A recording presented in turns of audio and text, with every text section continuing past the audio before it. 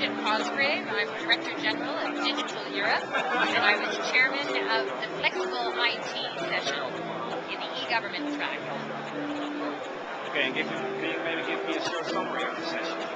Yeah, so this session was comprised of 3 presentations. Firstly, we had a case study of the Immigration Service of the Netherlands, the Dutch government, and how they have implemented a new rules-based structure to cope with a very dynamic immigration scenario, as well as a highly politicized policy agenda.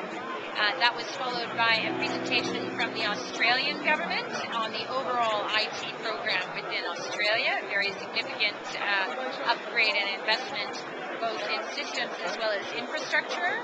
And then we had a report from the United States by a market research institute on findings of the cost of change. Okay, thank you. And what were, from your point of view, the highlights of the session? Well, certainly the cost of change was most impressive. Indeed, the ratio of 5 to 1 up to 10 to 1 in terms of the €1 million spend on an IT ERP system change can represent anything to $5 to $10 million cost of change.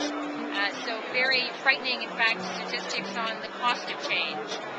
With respect to the government examples, interesting to note that there is now a strong recognition that flexible IT systems are important in order to respond properly to citizen and constituent needs, but are also critical in order to address the budget cuts that are ahead.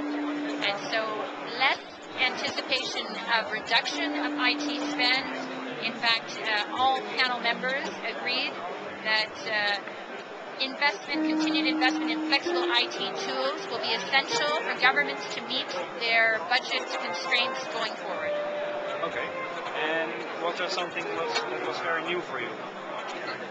So what was very new was the level of sensitivity in a national sense to data storage.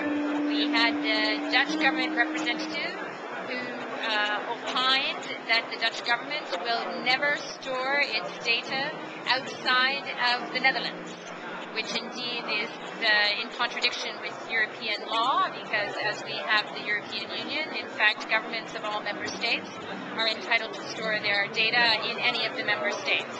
But indeed, the topic is a sensitive one to citizens as well as to politicians, and no doubt that will continue to fuel the debate going forward. Okay, thank you very much. Okay.